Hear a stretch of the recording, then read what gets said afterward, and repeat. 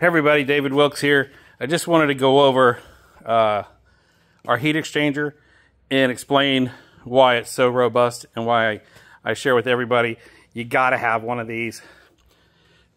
This is the stock heat exchanger. It holds 14 ounces of coolant or water. I've drank more beers than that holds volume. This is the most popular heat exchanger. Whether you call it a PWR or whoever makes it, for whoever's selling it, it's a sheet metal end tank heat exchanger. This system here will create pressure increases due to the fact that the coolant has to make this violent little turn and go back and forth. This is not a good design, nor is it efficient at all. Our tubes are much larger in comparison, and you can see that here.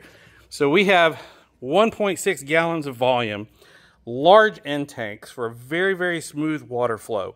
We have virtually no pressure gain due to the flow of this heat exchanger. Let me say that again. Virtually no pressure gain by this heat exchanger. That means we're keeping the bubbles at a minimum just for circulating through the system. The fluid path comes in here. This is a full 3/4 inch ID right here.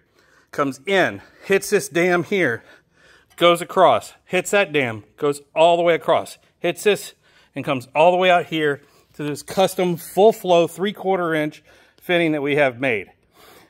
This heat exchanger is the best heat exchanger for a ZL1. Hands down. Nothing will outflow this. Nothing will cool better other than an inner chiller, but you can't use those in road racing. And yes, that's our new transmission cooler right there.